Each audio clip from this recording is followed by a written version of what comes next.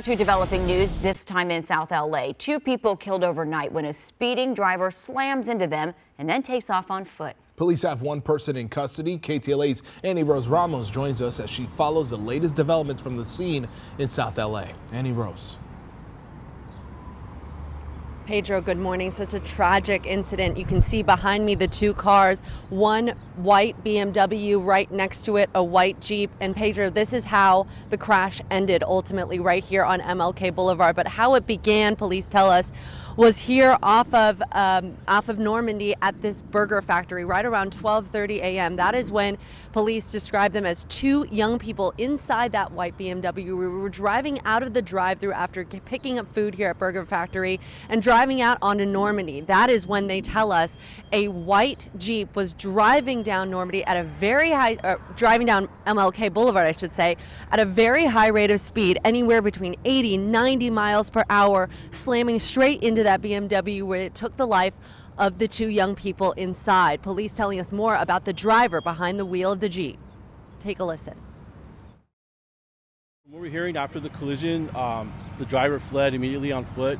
There were witnesses that basically gave chase, followed him, tried to stay within eyesight of the suspect, which ultimately eventually led to him being taken into custody.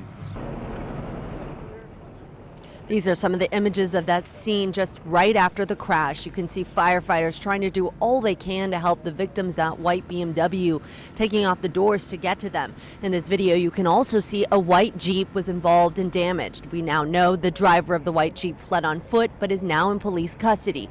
Neighbors say they heard the crash when it happened, one describing it as it sounding like an explosion. But she also says this intersection is one that she knows to be dangerous. Take a listen.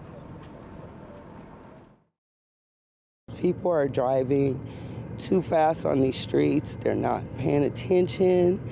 It's really bad. They changed the whole intersection with lights and stuff, and we still have accidents on this street. And back here live off of MLK Boulevard, you can see this entire area completely blocked off. Police telling us it will remain this way for the next couple of hours. You can see that tent over the BMW right there.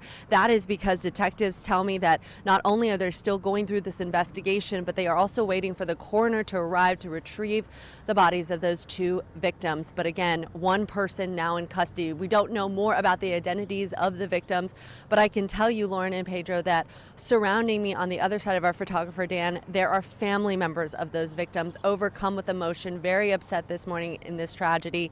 And we hope to know more about the identities of those 2 who have lost their lives here in Exposition Park. But for now, I'll send it back to you both in the studio. Yeah, our hearts go out to those families. Just so tragic. Annie Rose, thank you.